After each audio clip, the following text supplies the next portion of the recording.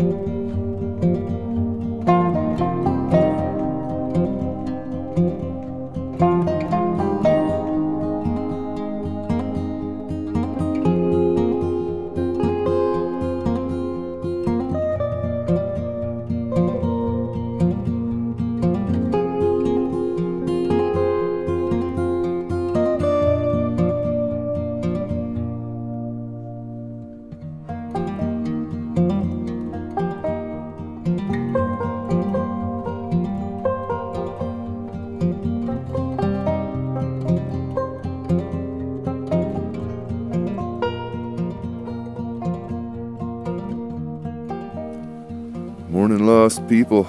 It's Dave with Lost Farms Homestead. It is Sunday morning. I'm sorry. It's Saturday morning. A little bit tired, very cold. I think this was probably the coldest night that we've spent out here. It was like 11 degrees when I got up this morning. By the time I got to the truck to get the measure, it was 12. But yeah, it's very cold. I apologize for the sniffing. I can't help it. It's cold. My nose is running, so there's going to be a little bit of that. So I apologize. But I'm setting up coffee right now. So I'm gonna get me a cup of coffee. I'm running just black this morning again. Oh man, hang on a second. I got my thing is twisted here. Okay, there we go. So just black rifle coffee, delicious coffee. If you've never tried it, you should. I recommend it. It's very good.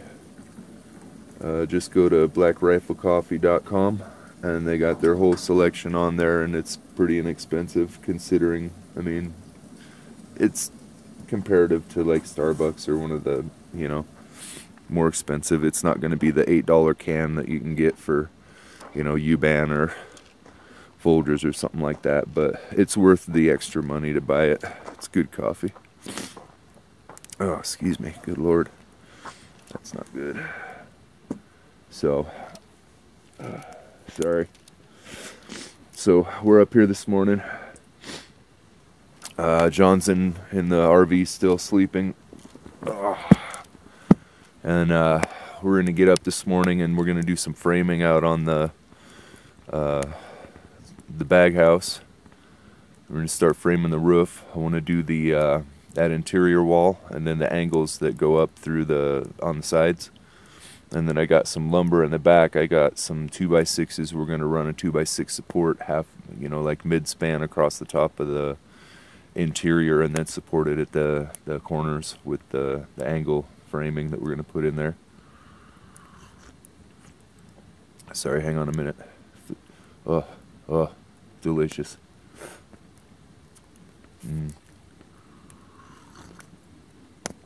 Oh, that's good. So if slurping bothers you also, I apologize for the slurping as well. Oh man, that's good. It is very cold this morning. I think this is probably one of the coldest nights that we've been out here. I mean, this is ridiculous right now, and it's freaking March. How is it this cold in March? We were up here in December, we were up here in January, and we were up here in February, and it was not this cold. I mean, it was cold, but this is, wow. I'm very surprised. Maybe it's just one of those cold snaps or whatever they call those things. It's an odd name for a section of cold, I guess. I don't know what you call it. I guess you call it a snap.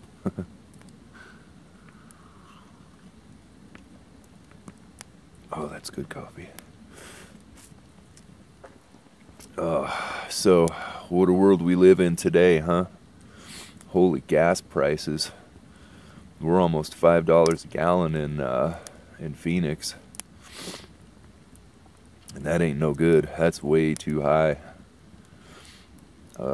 Way too high. So before all of this happened, I went to the Harbor Freight and picked up a couple of 5-gallon fuel containers. Oh, excuse me. 5-gallon fuel containers, and I got 5 gallons, so I have 10 gallons of gas. Oh, excuse me. Wow. I have 10 gallons of gas sitting in my garage right now with stabilizer in it, just in case, you know, it gets real bad. I mean, if nothing else, it'll, you know, give me a little bit that I won't have to pay for, or pay as much for, because it's already paid for. But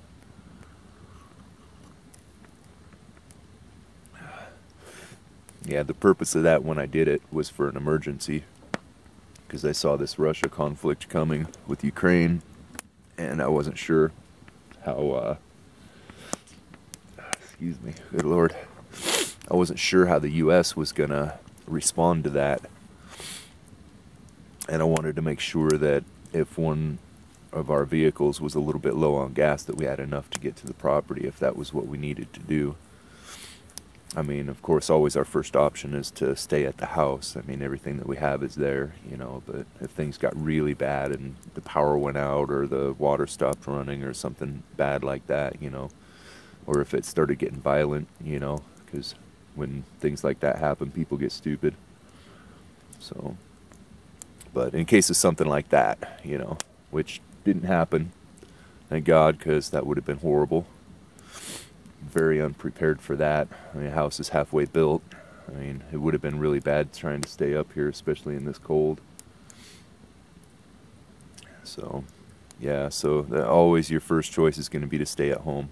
I mean, if you have a secondary location or a third location, it's always a good thing in case you need to do it, but don't do it unless you have to, you know. And I mean, this whole thing, this was really nothing as far as, you know, needing to do anything. The only thing that really changed was gas prices, and maybe some food prices went up, but they were already going up anyways.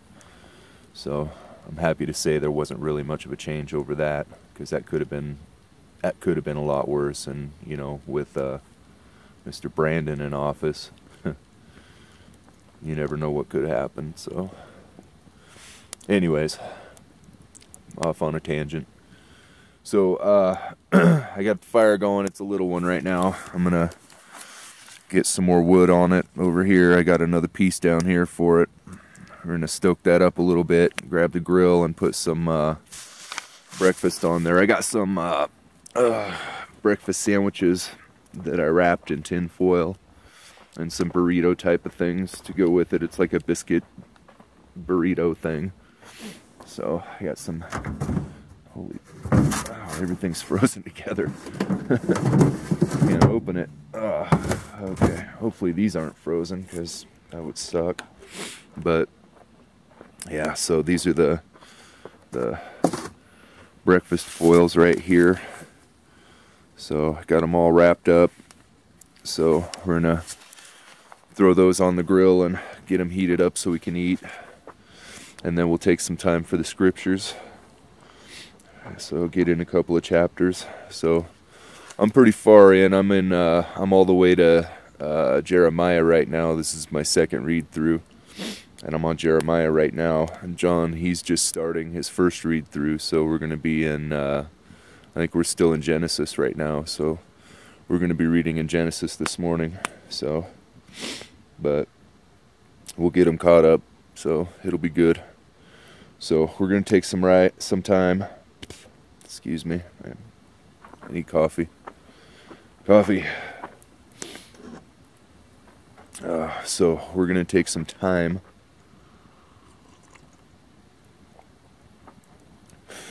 in the scripture this morning and warm up some breakfast. And when we get breakfast in us and get some stuff taken care of, we'll wrap this up and get over to the work site. So stick around. Thanks for watching.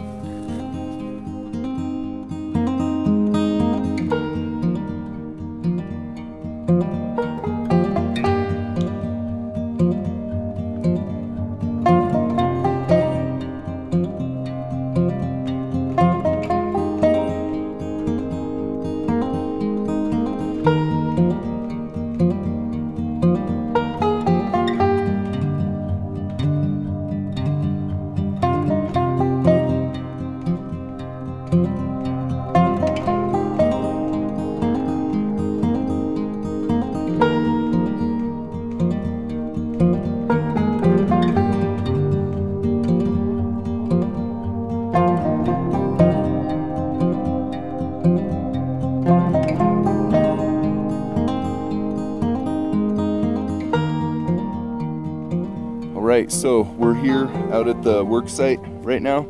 I got the lumber set up over here. So we got some 12-foot 2x6. There's some 10 and 12 2x4s right there. And a couple more over here. We got some fasteners. And we got all the level and everything, all the gear over here. And then this is for the bags. We got some more bags. We're going to come in here. And we're going to do one more row of bags across the top of this wall, because I came out here last time and I took a measurement and it was 4 feet from the top of this to the bottom of that right there.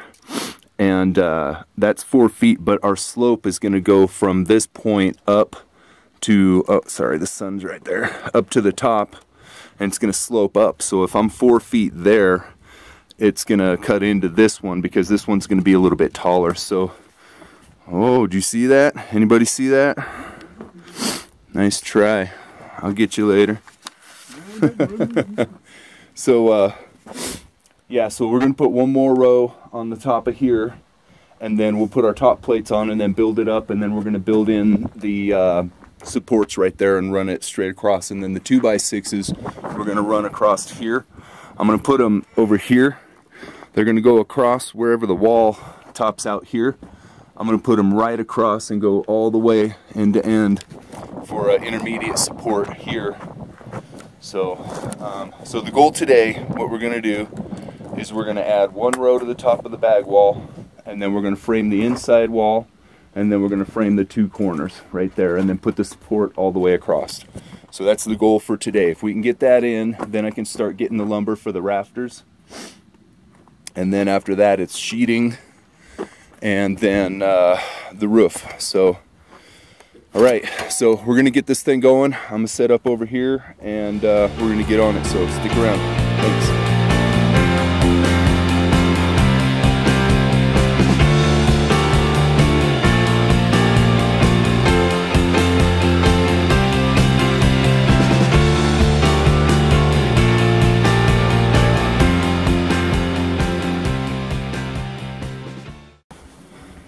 That's how sturdy these bags are. Look at that. I tried to stick that in there and it wouldn't go, so I tried to pound it with a hammer. No sir, not happening. Alright, I'll figure it out.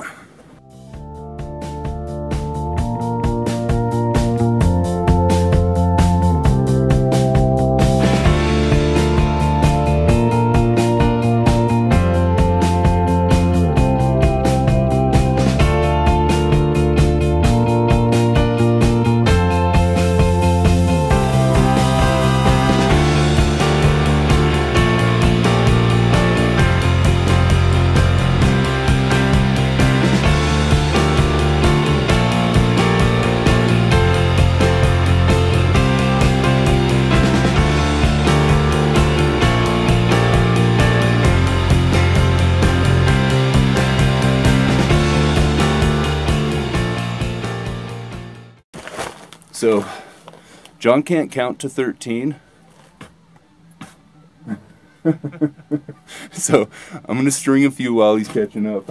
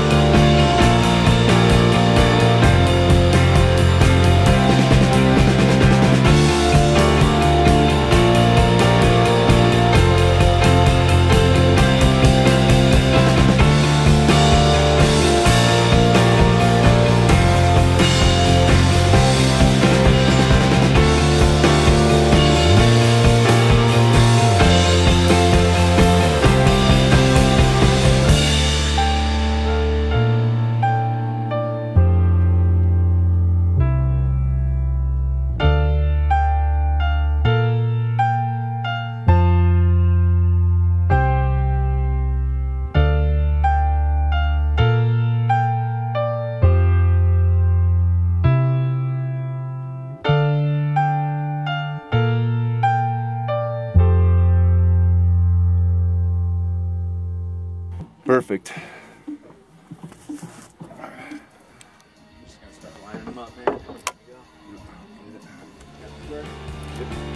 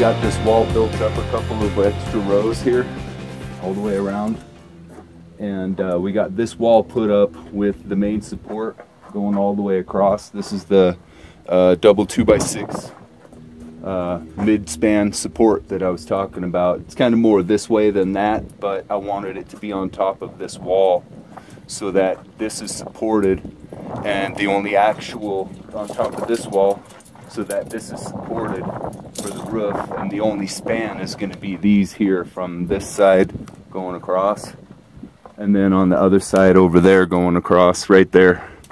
So it's got support through here, and then we're just spanning this, and it's a double 2x6. So I think that'll be pretty good, and we got it tied into the laterals right here at each point right there. It's tied into the laterals on either side here, so that it keeps it nice and straight.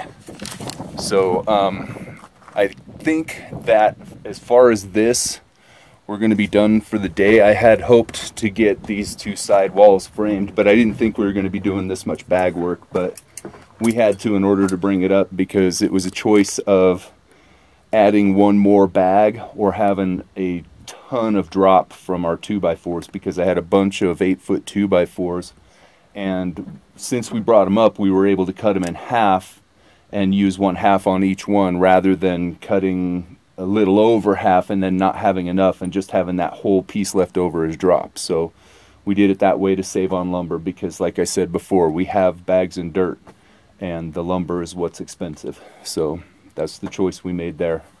And it took a little bit more time, but we got it done. So I'm going to straighten out this one on the end here and make sure we're even all the way across. And then we're going to toe nail those ones into the lintels below, so that we can, so that those are set. And then when we come back, we'll finish these two side walls and then the side walls over there, and we'll take care of all of that.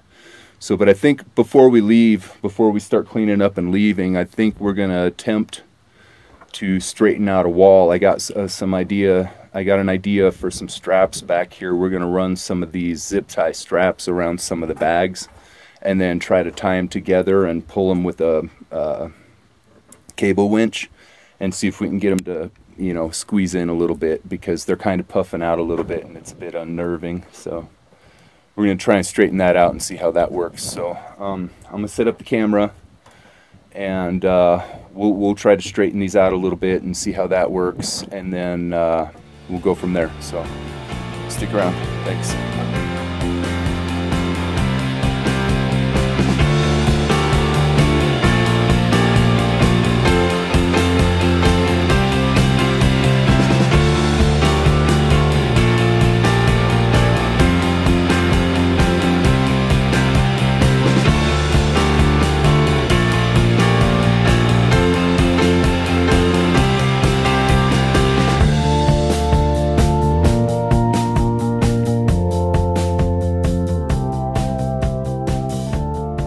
Okay, so we are finished for the day.